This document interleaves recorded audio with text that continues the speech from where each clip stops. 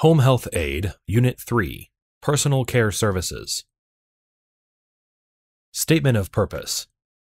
The purpose of this unit is to provide the CNA with expanded knowledge of safety and personal care as it is developed in the home.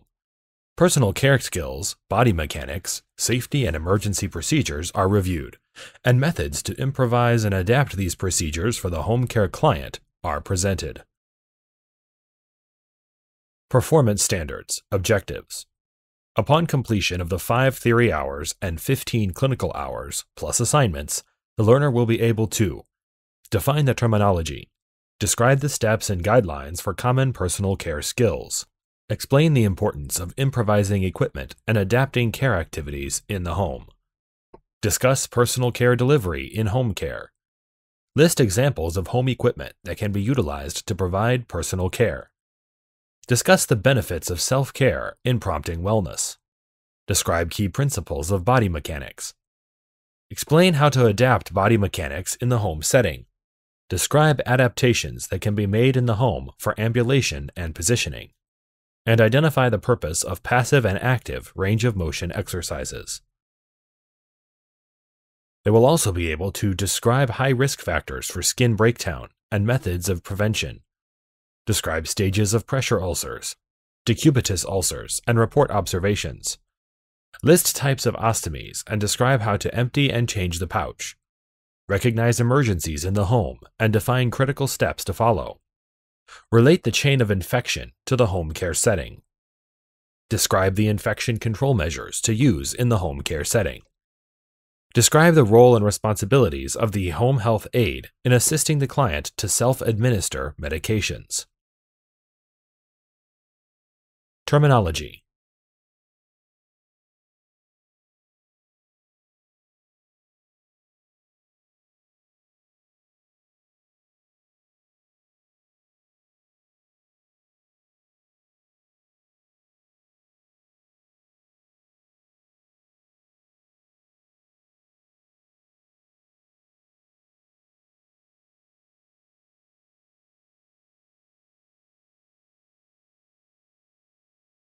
Learner activities or assignments.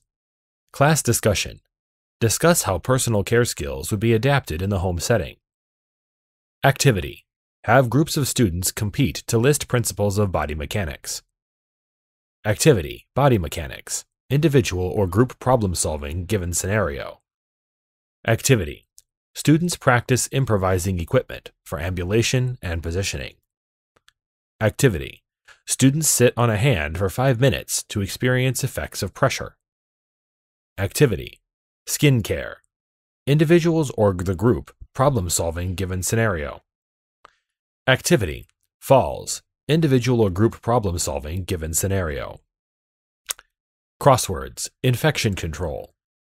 Activity. Infection control. Individual or group problem solving given scenario. AIDS skit. Optional. See Appendix Figure 2. Teaching strategies.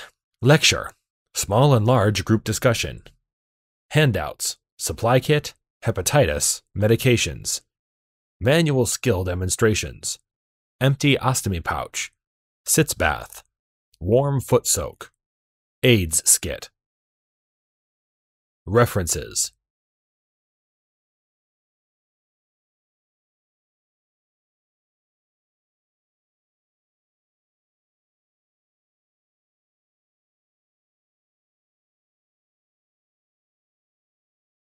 Content outline. Section 1, the terminology.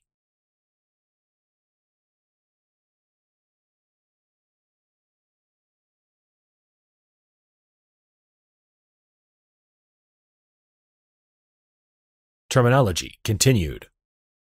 Section 2, the steps and guidelines for common personal care skills. Review body mechanics, transfers, ambulation, positioning. NATAP or DHS Module 5.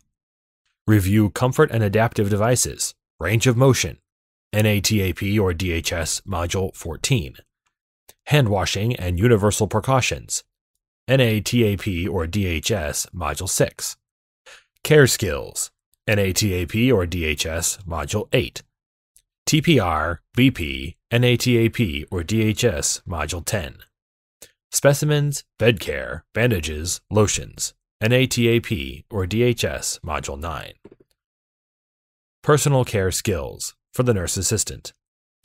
Universal precautions, hand washing, TPR and blood pressure, weight, shampoo, bed bath, tub, shower, perianal care, skin care, back rub, oral hygiene, dentures, shave, unoccupied and occupied bed, comb and brush hair, dressing and undressing, nail care, TED hose, toileting and elimination, catheter care, emptying catheter bag, specimen collection, colostomy care, apply non-sterile, clean, dry dressing, body mechanics, transfers, range of motion, ambulation, positioning, apply prosthetics. Additional personal care skills found in the home. Sitz bath, used for discomfort from hemorrhoids and other rectal or perineal conditions. See manual skill sitz bath. Foot soak, to soften calluses and nails, to clean and soften skin. See manual skill foot soak. Section 3. The importance of improvising equipment and adapting care activities in the home. Improvising equipment and adapting care activities. Home equipment setting versus facility equipment setting. Resources and staff in the home setting versus resources and staff in the facilities. Planning ahead for adaptations. Handout supply kit. Section 4. Personal care delivery in home care. Personal care in home. Plan ahead. Protect modesty during personal care. Use universal precautions. Maintain privacy issues and modify them. Adapt equipment as necessary. Consider the client's home schedule. Encourage wellness versus illness role. Dress in street clothes. Encourage self-care. Activities of daily living priorities. Bath and shower. Oral care. Shave. Hair care. Dress. Shampoo as needed. Use a special shampoo tray if necessary. And nail care. Cleanup and storage equipment. Section 5. Examples of home equipment that can be utilized to provide personal care. Items that can be adapted for use in home care. Gloves. There are no alternative to gloves. Bed bathing equipment. You can use bowls, pots, pans, buckets, paper towels, washcloths, etc. Swabs for oral care. Soft washcloth, padded tongue blades, cotton swabs, etc. Bedpans for incontinence. Plastic bags, spare sheets, shower curtains, towels, sanitary pads, etc. Shampoo tray. You could use a plastic bag, bucket, milk jug, towel, or dry shampoo. Urinal. Sheets, towels, jars, or a coffee can. Section 5. The benefits of self-care in promoting wellness. A. Components of wellness. Physical function, emotional or psychosocial, and spiritual. B. Benefits of self-care. Improved physical strength and functionality. Improved self-esteem. Increased speed of recovery. C. Activity. Graded activities. ADLs. Movement or exercise. Social interaction. Adaptations. D. Working with the family. Explanation of benefits and instructions on appropriate helping. E. The difference between recuperative and terminal illness. Recuperative needs encouragement and instruction. Terminal illnesses require you to offer opportunities and provide comfort care. Section 7. Key principles of body mechanics. Refer to body mechanics, NATAP or DHS Module 5. Review key principles of body mechanics. Use as many muscles as possible. Good alignment and posture. Keep your back straight, knees bent, weight even between the feet, 12 inches apart and one slightly ahead of the other. Keep the load close when lifting and lift smoothly. It's better to push, pull, or roll than lift. Let legs do the work and the arms support. Face your work area. Avoid twisting at the waist. Always turn or pivot completely around. Work as a team with the family or others. One person as the leader. Section 8. How to adapt body mechanics in the home setting. Review the rules for client transfers, NATAP or DHS Module 5. Principles of body mechanics do not change when working in the client's home. Benefits of self-care. Kneel down rather than bending when the client has a bed that does not rise to working height. Kneel when cleaning low objects. When giving personal care to a client in a low bed, it may be better to kneel, sit on the side of the bed, or sit on a chair at the side of the bed. Make sure that the client is positioned close to the side of the bed from which the home health aide is working. Slide furniture rather than lifting it. Use a wheeled device to move any heavy or awkward objects. For transfers, apply the principles of body mechanics. Lock the client's knees. Rules and critical steps. Prepare the client for transfer, footwear. Encourage client to assist in transfer. Use assistive devices or assistance from others who are capable. Equipment for transfers. A sliding or transfer board. You could use an ironing board or cutting board. And mechanical lifts.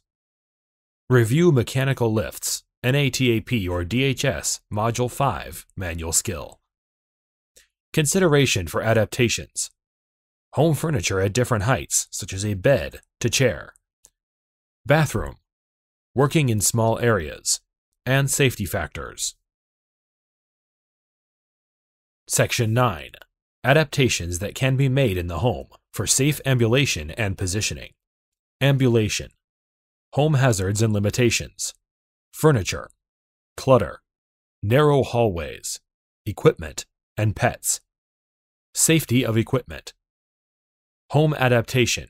Ramps. Rails. Skid-proof strips for rugs and tubs. Positioning. Home adaptation for positioning. Improvise a draw sheet. Towels. Washcloths. Sheets. Blankets. Foam. Paper towel holders. Section 10. The purpose of passive and active range of motion exercises. Passive prevents deterioration of joint function from disuse or immobility. The home health aide should support the extremity and move the joint through the range of motion. Active is preventative and restorative activity of joint function. Home health aide assists the client in putting each joint through its full range of motion. The home health aide may be asked to carry out specific range of motion activities as established by a physical or occupational therapist. Section 11. High risk factors for skin breakdown and methods of prevention. Anatomy and function of the skin. The epidermis is the top layer of skin, dead tissue which has no blood supply. It serves to protect and reduce fluid loss. The dermis. The moist layers that contain nerve endings, the blood supply, hair follicles, sweat glands. It's the layer for senses of pain, pressure, and temperature. Subcutaneous. The tissues that lie below skin, including fat, muscle, bone, and a layer of thermal insulation. B. Causes of skin breakdown, high risk factors. Immobility or decreased mobility. Dehydration or poor nutrition. Incontinence. Diapers and attends, briefs. Moisture. Poor circulation. Pressure and or friction. Prevention. Gentle handling. Turn and reposition frequently. Decrease pressure.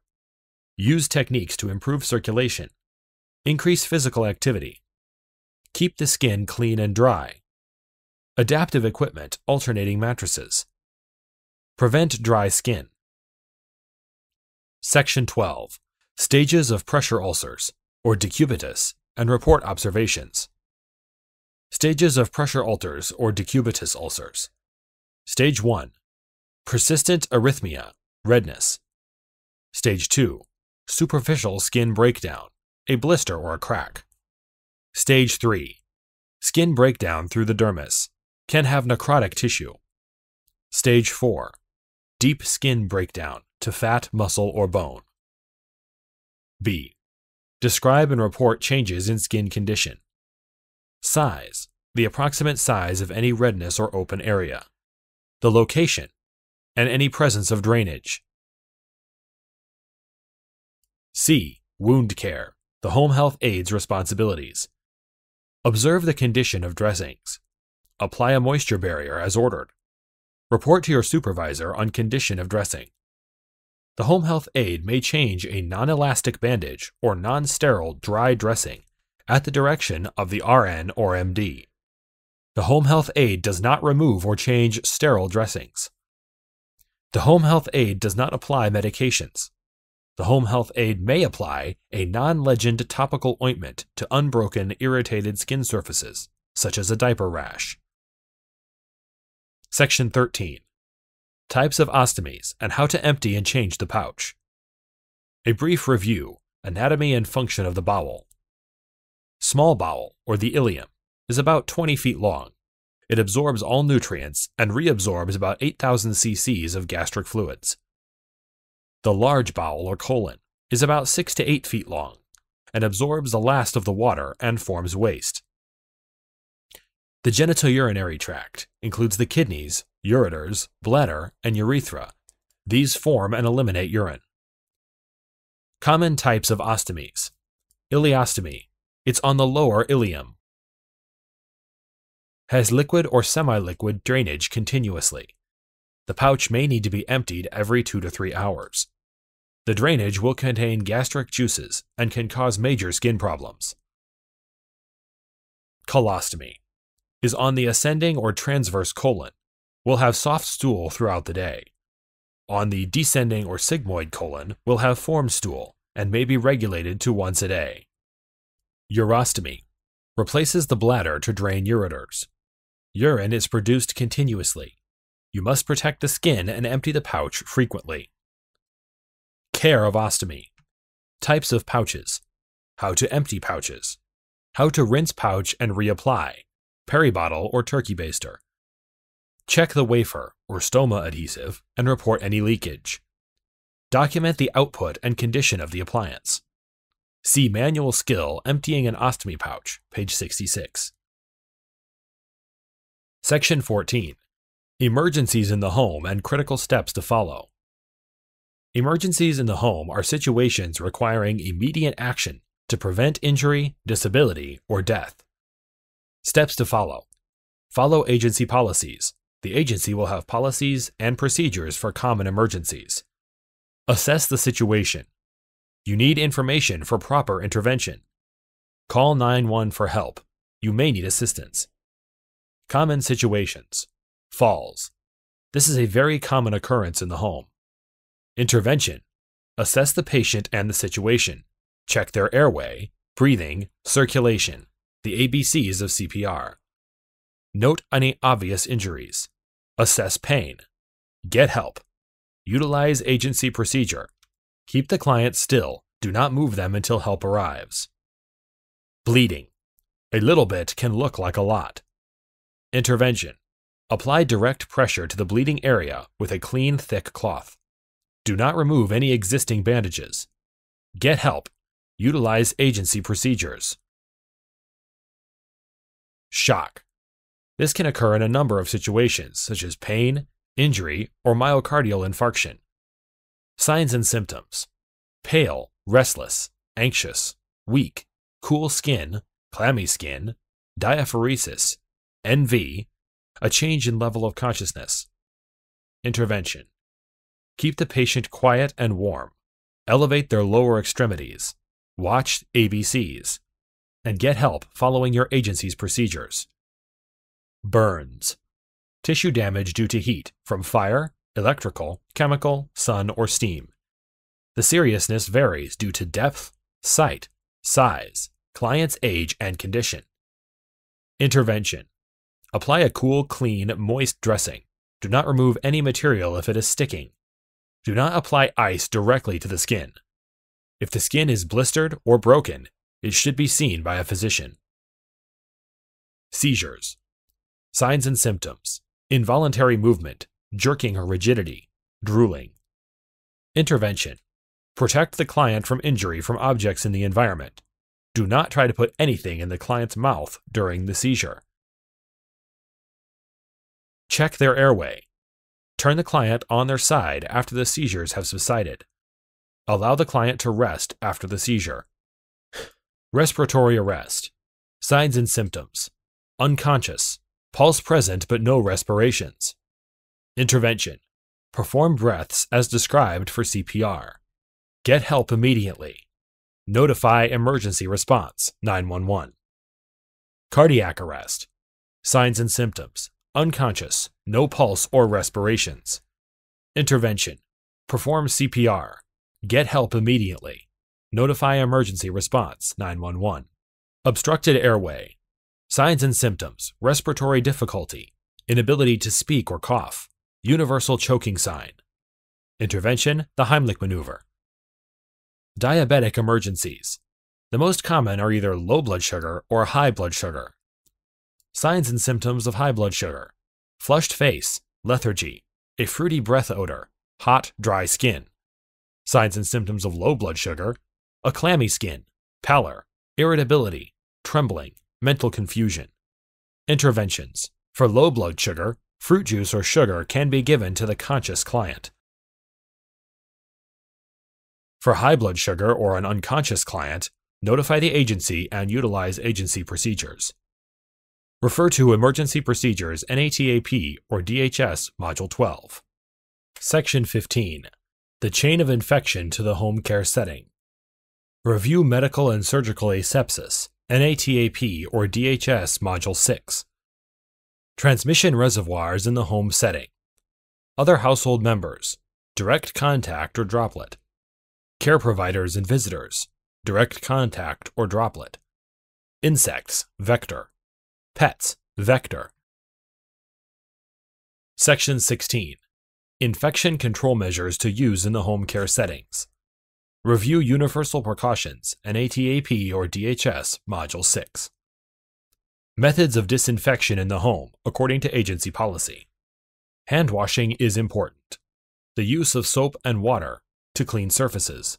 Disinfection agents include bleach, alcohol, povidone or betadine. Disposal of hazardous waste.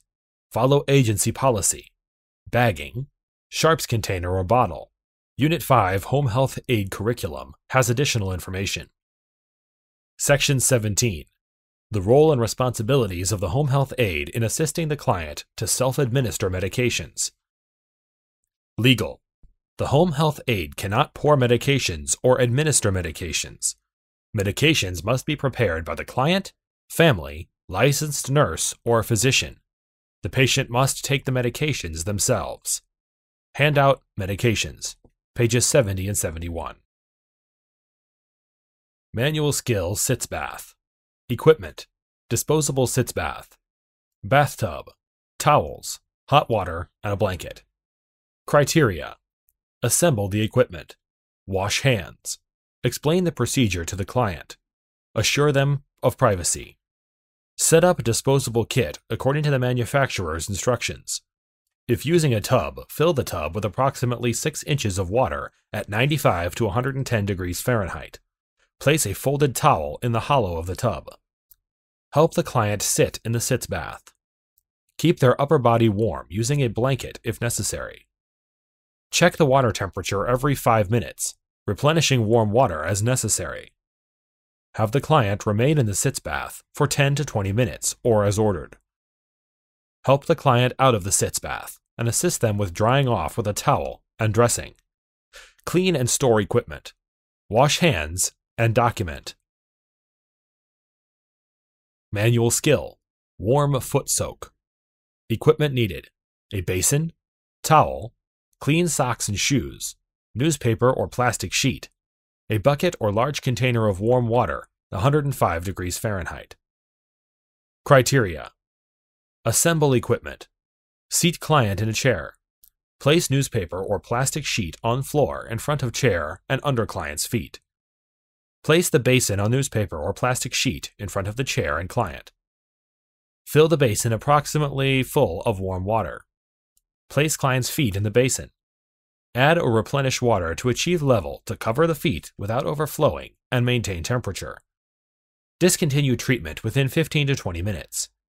Remove the client's feet one at a time, drying each as it is removed, especially between the toes, and inspect each foot for any skin irritation. If the feet appear to have dry skin, apply lotion and rub in well. Put clean socks and shoes on the client's feet. Remove the basin and supplies. Clean and store the equipment, and dispose of any used newspaper. Document the task and any unusual observations. Handout, supply kit. A nice item to have for home emergencies and as a backup for home care when needed. Baby wipes, paper towels, spare gloves, scissors, orange sticks, emery boards, gauze dressings, 2x2 or 4x4, a bottle of H2O, 1 quart, alcohol or betadine swabs, safety pins, plastic bags large and small, a roll of tape, sugar source for clients with diabetes mellitus, lotion or powder but no perfumes or alcohol, soap, a one-way valve mask, and tongue blades. Activity, body mechanics. Instructions. Review the following scenario and write responses to the following questions. A group discussion will follow. Your instructor will guide you through the legal and ethical issues involved. You are the home health aide assigned to work with Mr. Brown. Mr. Brown is 6'2" and weighs 225 pounds. He has recently had a CVA with right hemiplegia. The nurse informed you that it is very important that Mr. Brown sit up in the chair every day. After working with Mr. Brown, you think that getting Mr. Brown into a chair will require 2 people. Mrs. Brown and her teenage son are in the home. Mr. Brown prefers to sit in his recliner. Critical thinking questions. What do you think are important data, information, observations in this situation? What additional information would be helpful to have? What do you think is the problem or problems in this situation? Which of these problems would be your priority? What would be most important to do first? What action or activities could you implement to improve or correct the situation or problems? What might be the results of your actions or activities? Activity, skin care. Instructions. Review the following scenario and give a written response to the questions. Group discussion will follow, and your instructor will guide you through the legal and ethical issues. Mr. Smith is caring for his 86-year-old wife. Mrs. Smith is your last client of the day, Saturday at 3 p.m. While giving Mrs. Smith a bath, you notice that her peri area is red and tender. Mr. Smith states that for the last 48 hours, Mrs. Smith has had no control of her urine and at times of her stool. He states that he cannot keep her bed dry. Critical thinking questions. What do you think are important data, information, observations in this situation? What additional information would be helpful to have? What do you think is the problem or problems in this situation? Which of these problems would be your priority? What would be most important to do first? What action or activities could you implement to improve or correct the situation or problems? What might be the results of your actions or activities? Manual skill, emptying an ostomy pouch. Equipment.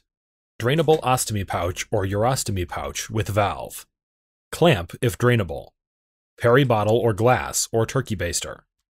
Gloves, toilet paper or paper towel, graduate, and protective drape. Criteria. Gather equipment. Explain process to the client. Ensure client privacy. Wash hands. Apply gloves. Position protective drape. Empty pouch according to procedure for specific type of appliance. Measure the output. Cleanse the pouch according to procedure for specific type of appliance. Ensure closure of the pouch. Clean the equipment.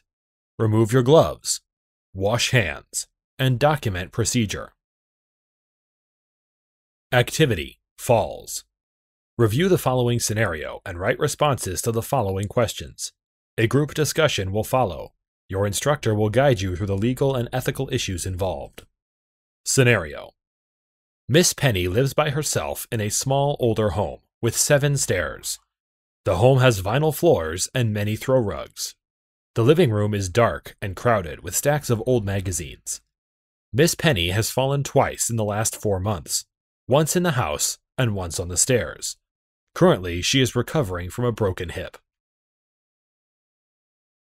Critical thinking questions. What do you think are important data, information, observations in this situation? What additional information would be helpful to have? What do you think is the problem or problems in this situation? Which of these problems would be your priority? What would be most important to do first? What action or activities could you implement to improve or correct the situation or problems? What might be the results of your actions or activities? Learning activity: crossword puzzle, infection control. Across 1. Small living things that cannot be seen without a microscope. Across 4. What is the #1 best method of medical asepsis? Across 8. Direct contact, air, food, and insects are some methods of what? Across 10. What is the process by which all microorganisms are destroyed? Across 11. A what is a microorganism that is harmful and causes infection or disease? Across 12. What includes 1 always wearing gloves when in contact with body secretions? Down 2. The first line of defense against infection is our. Down 3. Warmth, moisture, a food source, and O2 are needs for microorganisms what? Down 5. The absence of pathogens is. Down 6. What means free from pathogenic organisms, but not sterile? Down 7. Undergone a chemical or physical process by which microorganisms are slowed or killed. Down 9. When an item is exposed to microorganisms, it is considered to be what? Learning activity: crossword answers. Word list for crossword home health aid. Asepsis: clean, contaminated, disinfected, growth, hand washing, microorganisms, pathogen, skin, sterilization, transmission, universal precautions. Handout: hepatitis. Please study the handout table on the right side of this slide. Activity: infection control. Review the following scenario and write responses to the following questions. A group discussion will follow. Your instructor will guide you through the legal and ethical issues involved. Your agency contacts you to go out to the Joneses' home. Mr. Jones is a 32-year-old AIDS client who is living in his parents' home.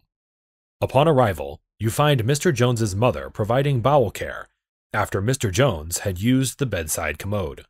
She is not wearing gloves. You note that the bedside commode contains a large amount of liquid stool that appears to have blood in it.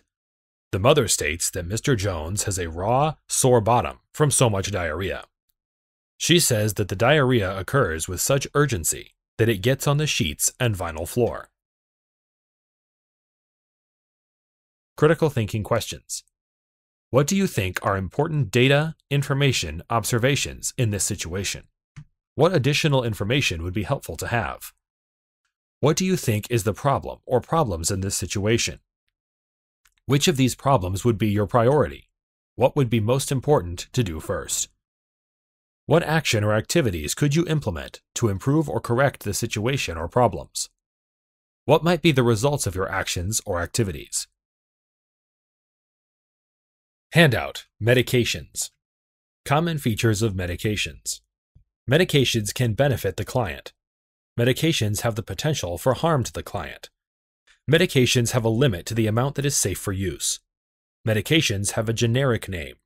This includes the names of the active ingredients, such as acetaminophen. Medications also have a brand name. This is usually the manufacturer's name for the drug, such as Tylenol.